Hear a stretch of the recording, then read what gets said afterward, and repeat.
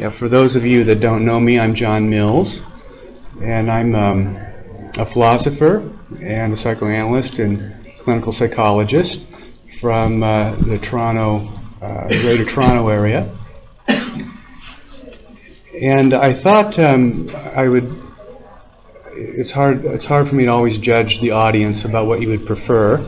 I thought maybe I would tell you about my book in a more conversational, informational way, and tell you about the substance of it. But I also thought I might be able to start by setting the tone by reading a section out of the book, out of the introduction, that might give you somewhat of an overview. But before we do that, this is the culmination of about 20 years of my reflections on the philosophy of the unconscious since my formal studies in philosophy. And I'm particularly drawn to certain types of metaphysical systems and thinkers that are able to encapsulate many different perspectives.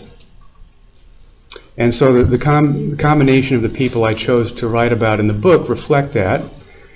I begin with the notion of the underworld in Egyptian and Greek mythology, which then flows into a discussion about the ancient notion of the soul. I feel that this actually is the premise for all philosophies of the unconscious, but we don't see this elaboration until we get into psychoanalysis. This is where we start to see much more of a rich and robust system of understanding unconscious mental processes. But before Freud, there was a thinker that was quite influential in anticipating psychoanalysis, and so I begin with Hegel and talk about how Hegel had very much prepared our discussion in terms of modern science, our modern understanding of human psychology. Then I progress more in a somewhat linear fashion, temporal fashion, where I engage Freud's unconscious ontology. And then I move into talking about the existential movement, which is very much a contemporaneous movement at the time. And here I engage the works of Heidegger and Sartre in particular. And then I segue into looking at Lacan and looking at his system. And then I shift gears a bit, and I somewhat return to, didn't mean to skip him, but I return to Jung because I find his metaphysics to be quite interesting. And then I end with Alfred North Whitehead and his unconscious cosmology. So I think at this point, let me read you a little bit of the introduction as a brief lecture, and then afterwards I'll open it up to the audience for questions, and I'd be happy to discuss or elaborate on any of the systems in the book.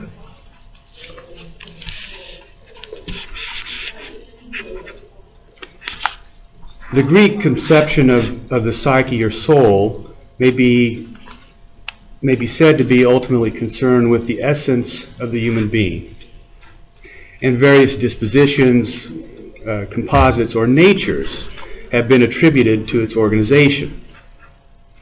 By today's standards, what we typically refer to as mind as a totality, including the unique features that comprise individual personality and subjectivity, the Greeks tended to emphasize its multimodal features as universal dimensions of the human condition. Because the notion of consciousness is a modern, not an ancient concept, early cultures did not have a word for the unconscious in the way it is commonly used today. Therefore, the nature of the soul was not examined in this light. But the unconscious depths of the soul were not entirely neglected, as many pre-Socratic philosophers attempted to delineate. Testimonia from Aristotle notes that Thales, who attributed a motive force to the notion of the soul, hence a purpose, or telos, that animates mind as a life principle. For Anaximenes, our souls hold us together, what Democritus equates with thought, as well as lust for pleasure. Perhaps it is Heraclitus where we first get some glimpse of unconscious process when he points out that the soul follows an inner law of growth that has no limit, such as in the depths of meaning, yet one that is corrupted by an impulsive desire for whatever it wants it will buy at the cost of the soul, end quote. The desirous or lustful features of the soul were often separated from its more rational faculties attributed to the intellect, reason, or mind, the bright jewel of which is wisdom. For the Pythagorean school, like the Egyptians, the soul was immortal. Life on earth was a sojourn and preparation through purification, self-discipline, and self-harmonization for entering the afterlife, the destiny of which was to prepare for eternity. And for Philostratus, a contemporary of Socrates, the immortal harmonia of the soul becomes incorporeal as it separates from the body upon death. Because the ancients believed in reincarnation, metempsychosis, and the transmigrification of the soul, they believed that they had lived before, and that learning or education was a matter of recollection.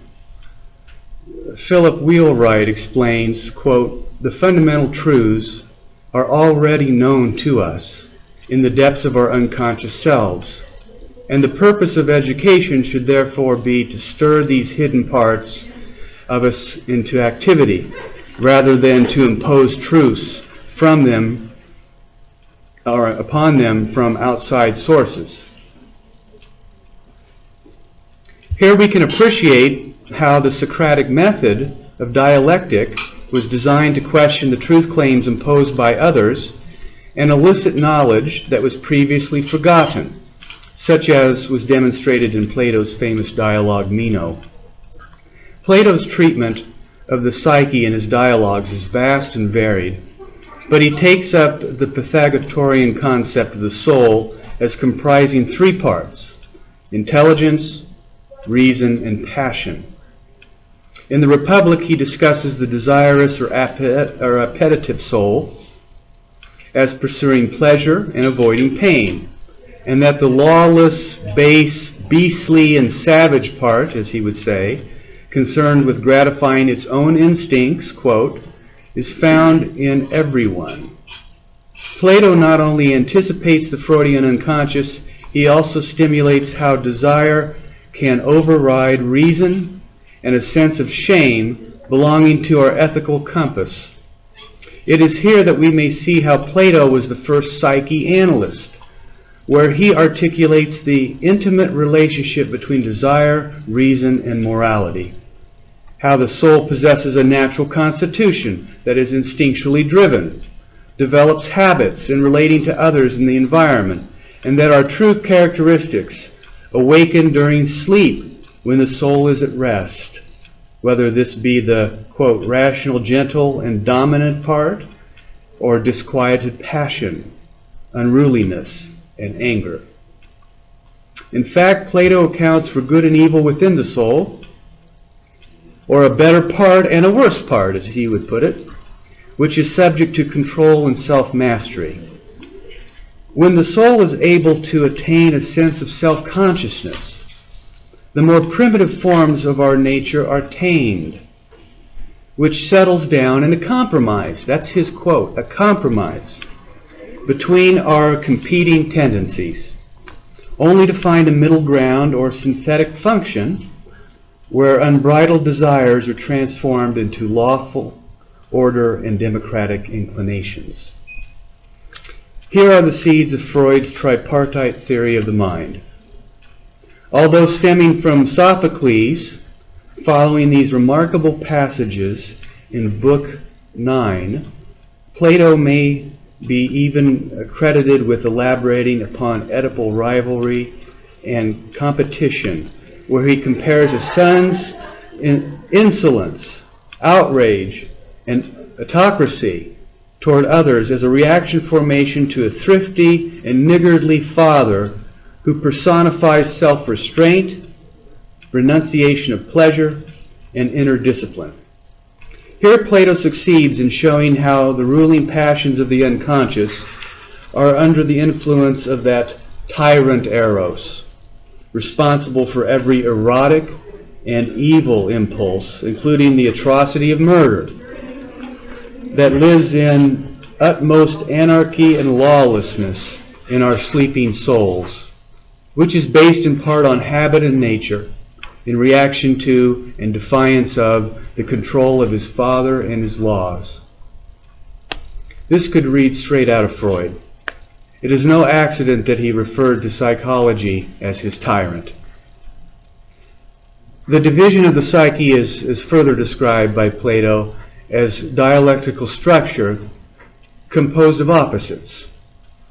In fact, of all contraries, he says, where the psychological dispositions such as thought, feeling, sensation, perception, memory, and judgment transpire in order to, quote, write words in our souls, end quote. It is also the harbinger of moral qualities, such as excellence, ends and virtues, aesthetics, and the pursuit of knowledge. The soul is also the house of creativity, truth and reality, beauty and wisdom. Furthermore, the soul is not only the cause of good and evil, as he put it, right and wrong, but a universal cause of all mental activity, which affects a person's overall character. Being both rational and irrational, of pleasure and pain, the psyche is the essence of man. Although Plato states that the psyche possesses temperament and physical constituents that belong to our embodiment, hence showing the interdependence of the mind and body, following the PreSocratics, he ultimately believed that the soul was immortal. I will not criticize this notion here, given the long contentious debate in the history of philosophy and theology. However, we can metaphysically infer a type of unconscious infinity that we may, by analogy, apply to the soul, what Freud refers to as timeless, boundless immediacy that is, quote, virtually immortal, end quote. That's from Freud. While Plato provides a rich backdrop to the question, nature, and discourse of the quandaries of the soul, it was Aristotle's treatise on De Anima that continued to dominate our conception of mind until modern-day psychology was established as a distinct discipline. For Aristotle, the object of psychology is to discover the essence of the soul and its attributes or properties. In Book 1 of his treatise on the soul, he lays out the mind-body problem by asking whether the soul is divisible into parts, and if so, whether they are distinct from the body. Here he contextualizes the notion of parts as a plurality of functions with discernible properties as distinct from the whole, as well as the problematic of separating out affections such as sensation, appetite, passion, perception, emotion, and concludes that in order to act or to be acted upon, soul has to possess a body as a prerequisite of its existence. Therefore, any study of the soul falls within the science of nature, as he would say, as a composite of embodied events. This is the making of modern psychological science. It is in Book 2 where Aristotle gives an answer to the question, what is soul? Here he provides his famous distinction of matter as potentiality from form or essence as actuality, and concludes that soul is a compound of the two as life. Here psyche and soma form a unit or a union as a living being. Soul is not only a living thing with degrees of actuality and potentiality, it is an enactment of actualized potential as a capacity. Aristotle continues to delineate various functions, characteristics, or, as he says, psychic powers of the soul that belong to organized, natural, living bodies, such as self-nutrition, growth, decay, and so on, with hierarchical degrees of enhancement in animals, such as sensation and perception, and for humans, intellect or thought. For Aristotle, the capacity to sense, perceive, and desire is common to all species. But what differentiates the human being from animals is the outgrowth or derivative properties of cognition. Here there are three advanced faculties humans possess: imagination, which in turn relies on memory, and reason, which is unique to man.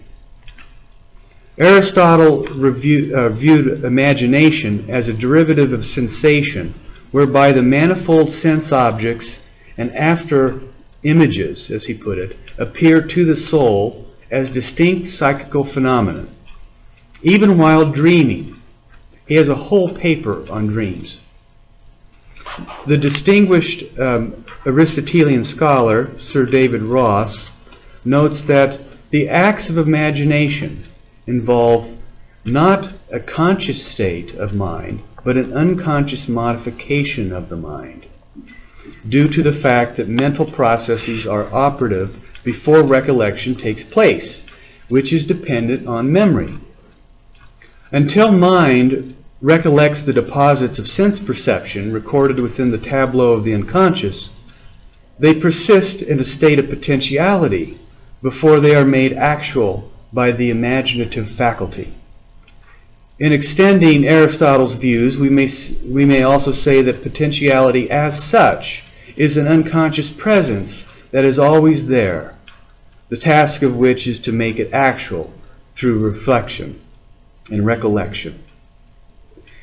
Here Aristotle anticipates Hegel's psychology, which we will examine in the chapter, but where there is a sort of unconscious intelligence that mediates images and stored objects within the abyss of the mind. Originally laid down and retained as sensations, after images can take on a life of their own, as we may observe in fantasy, and are reproduced by the faculty of imagination as representations that are unconsciously derived. This is why Aristotle states, quote, "Thinking is different from perceiving and is held to be in part imagination, in part judgment," end quote. Notice that imagination and thought intermingle. Here we may appreciate why Hegel claims that, quote, "fantasy is reason," end quote. In other words, unconscious valences intervene during any act of thinking, especially fantasy. It is important to emphasize that these advanced forms of cognition are epigenetic achievements. They develop from primordial organic processes, such as biological instincts, and gain synthetic organizational ability or endowment responsible for reflective thought and behavior. This is why the soul is determinative. It executes a causal impetus over the life activities of a living thing through animate action as agency. For Aristotle, the soul is the psychic faculty that allows us to live as sentient and thinking beings. But with this single caveat, it cannot exist without a body. The standard Ross translation reads, quote, "The soul cannot be without a body, while it cannot be a body. It is not a body, but something relative to a body," end quote. Now, in comparison, the Creed translation is similar. Quote, Neither can the soul exist without the body, nor is it a body. It is not a body, but has something to do with a body, and for this reason it is present in body." End quote. Now, on the one hand, soul possesses a body, but on the other, it is not a body. In other words, the soul is embodied, but it cannot be reduced to matter or material substance. This is Aristotle's language for what today we may refer to as non-reductive materialism. If mind is embodied as inhering within mass extended in space, where the affections of the soul are immattered actions or in accounts, end quote, then what becomes of the question of immateriality generally attributed to the soul? Keep in mind this question is prefaced on the historical Christianization of the word soul, which typically signifies an immaterial, incorporeal, or supernatural independent existence that the so-called immortal psyche assumes over the physical cessation of the body at death. Where in other languages, such as German, soul, or Seele, is devoid of these theological connotations, as is mind or spirit, Geist. Unlike Plato, for Aristotle, the soul is not an independently existing substance, nor is it incorporeal. It is neither a material object, nor is it separated from the body. In other words, soul is not separable from the body, nor is it conceived as a body. Herein lies the paradox of inseparability of the soul from body. While the psyche is not a body, it is not immaterial. Yet it remains embodied. Psyche and soma are not different substances. Rather, they are differentiated elements of the same substance, hence conjoined within a monistic structure. Yet Aristotle may be said to introduce a contradiction here, and even waffles on the notion of form and matter being independent of one another. While they may be categorically separable, hence thought of as distinct through the act of abstraction, ontologically they are not. Furthermore, mind and body are not ontologically identical. Hence they are not the same and cannot be collapsed into one another, contrary to the identification thesis advanced by modern materialism. Nor are they merely categorical distinctions, because the soul, qua form, transcends its biological counterpart in terms of its capacities, functions, organizational complexity, and self-defining agency, which by definition gives it greater powers of valuing properties matter itself does not intrinsically possess, although sentience, desire, and perception are necessarily embodied and cannot exist independent of soul.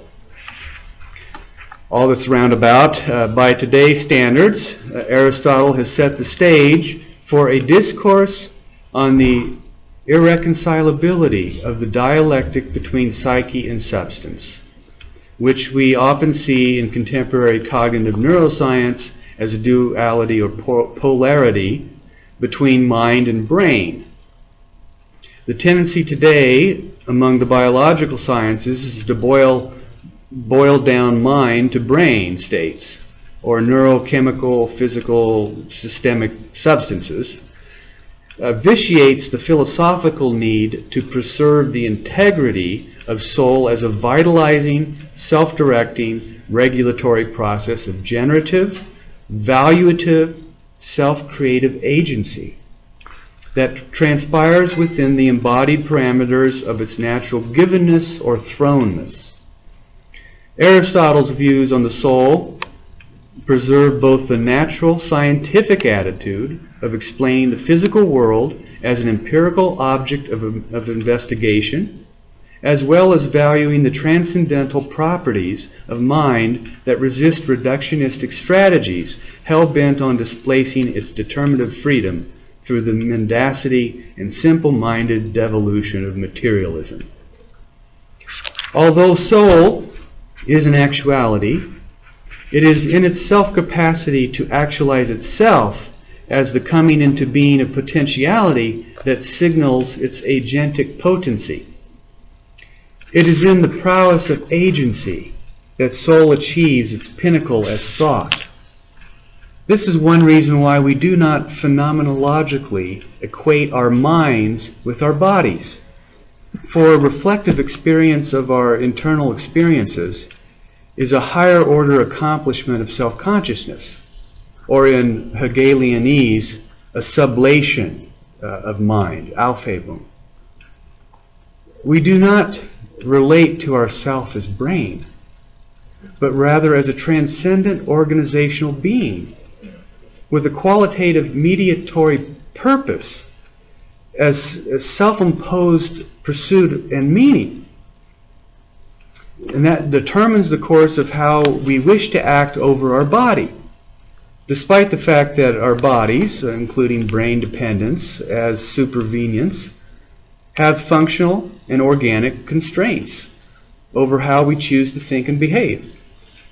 What is extraordinary about Aristotle's arguments is that he both venerates the naturalized notion that mind cannot exist independent from our embodiment, what contemporary science would reiterate as simply an empirical fact, while at the same time refusing to reduce mind to matter or material substance, which it admonishes scientific prejudices favoring reductionism by allowing mind to enjoy concurrent degrees of freedom in causal efficacy, form, qualia, and self-definition.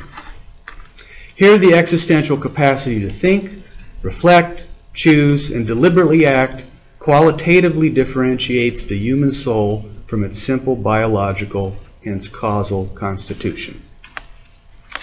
For Aristotle, the crux of what it is to be, what it is to be a psychic entity or possess mind ultimately subordinates individuality and personal experience to a general collective essence.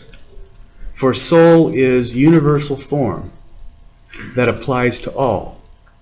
This is why soul entails a metaphysical factor, for it epitomizes a universality within a concrete particularity. We participate of a general impersonal psychic essence that may be said to apply to all people regardless of historicity, gender, race, location, or time, an anima mundi, so to speak. From Aristotle to Hegel, Jung, and Whitehead, we may see why logic, as the essence of pure thought thinking about itself and its operations, may be attributed to a superordinate process animating the universe. And what is most peculiar to this universal form is that it obeys an unconscious logic, a logic of the interior, something concealed yet manifest. So I'm almost done. Setting aside for the moment the ancient tendency to import an immaterial, incorporeal, and immortal dimension to the soul that carries with it a naive, incredulous supernatural properties, the Greeks were the first to give serious thought to the essence of the psyche as a complex psychological composition and governance responsible for interceding in all human experience, including the quest for the spiritual and the equiprimordiality of desire pining for satisfaction. To this day, the ancients' meditations on psychic reality remain an unequivocal bedrock for understanding human phenomena, including the psychodynamics of motivation, cognition, and reason.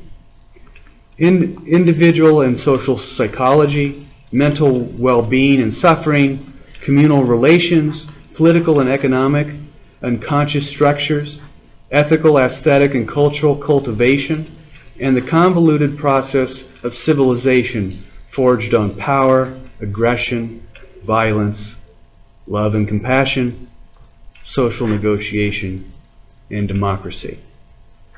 From tragedy to thanatology, the struggle over bodily passions, affective impulses, rational choice, and ethical comportment including reconciling the good with the bad, pleasure and pain, creativity amongst destruction, truth over opinion, and folly from wisdom, all transpiring within a dialectical underworld, vacillating between sex and death, is the hallmark of modern consciousness. It is rather remarkable that in all of the philosophies of the unconscious that I examine in my book, from the summit of German idealism to psychoanalysis, existentialism, and process metaphysics, we may rightfully appreciate what Whitehead means when he says that all Western European philosophy is merely, quote, a series of footnotes to Plato, end quote. The notion of depth psychology, with its topography of the soul, including the interdependence of drive, desire, and pathos, instrumental in the ascendance of reason, aesthetics, the numinous, and ethical self-consciousness, may be viewed as an ancient discovery. But like Hades and the notion of aletheia, one that remained hidden in those times, concealed yet always present. Just as the Delphic maxim inscribed in the Phroneos at the temple of Apollo cautioned all visitors to, quote, know thyself, the psychoanalytic attitude upholds the value of insight and self-knowledge over the shrouded interior of the life within.